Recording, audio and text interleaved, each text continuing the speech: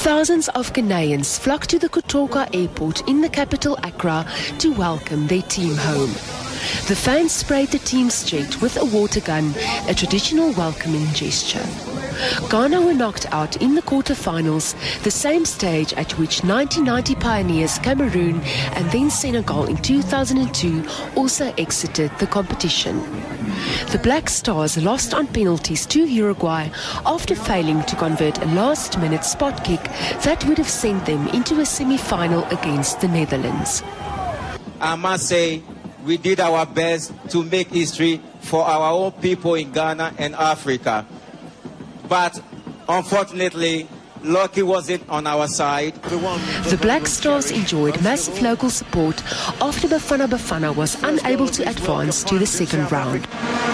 If they're going to get a goal, they're going to have to get it in the next 20 seconds. And Muntari goes for goal! The Ghana team was even referred to as the Bagana Bagana, and thousands of South Africans donned the Black Stars colours and flags at the team's second round and quarter-final matches. Renette van Rensburg, SABC News.